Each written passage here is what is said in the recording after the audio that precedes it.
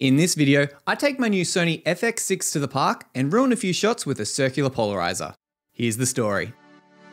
It was a beautiful day, so I took the Sony FX6 to Wilson Botanic Park in Berwick and went with a few photographer friends. And I shot with the Sony 24-70mm F2.8 GM at 2.8 the whole time. And we're shooting in 4K, 25p, S-Gamut 3, Cine S-Log3, plus I color corrected with Cinematch.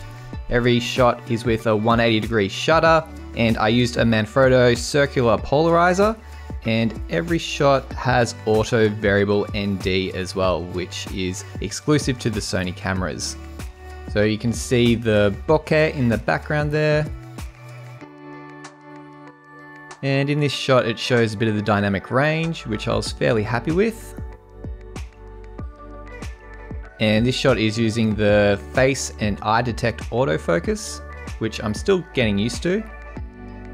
This demonstrates a bit more of the dynamic range out of the FX6 as well in this shot. And some more close-up shots. And all the shots are handheld except this, and I'm using the Cine saddle to get the shots to be as stable as possible. And right now this shot is just recording with the Cine saddle on the ground. Some more close-up shots showing the bokeh in the background. And I think I turned the variable ND off here. And this is the first shot where I realized that the circular polarizer is ruining my shots. If you look in the bottom left corner, you can see some weird colors. And if you look in the bottom left here, when I pan to the left, you can see some funky color stuff as well due to the circular polarizer. So this is probably user error on my part, I'll admit that. And the reason I use a circular polarizer is to get rid of some of the highlights on the water. Here I'm actually spinning around the circular polarizer so you can see what it's doing to the sky. And this shot is in the shade, and I've got the variable ND on as well. This shot I'm getting using my Cine saddle, and the lens is set to 70mm as well. So I'm getting acceptable stabilization using the Cine saddle. And here's a cliche close-up shot of a tree branch.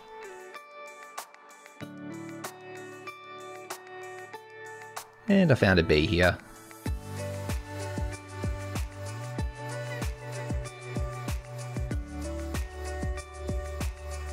And here's another photographer who we found at the park, who loves a chat about gear. He shoots Nikon. And once again, you can see some funky colors in around the side of the frame due to the circular polarizer.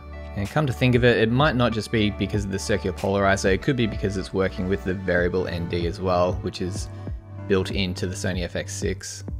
So this is my first time using the system with the variable ND and the circular polarizer. So if you have any insight as to why the funky colors are happening, let me know in the comments and we can all learn together.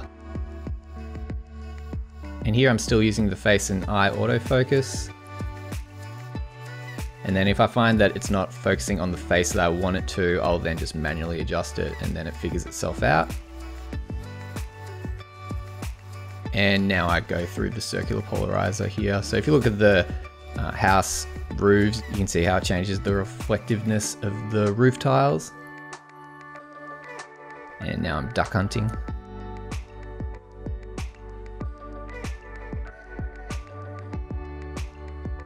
And now here's a good example of going from shade and then into sun with the variable ND. So I'm not changing anything, this is all the camera, just doing it itself, all auto. I was pretty happy with how that turned out. And we end on a nice close-up of a flower.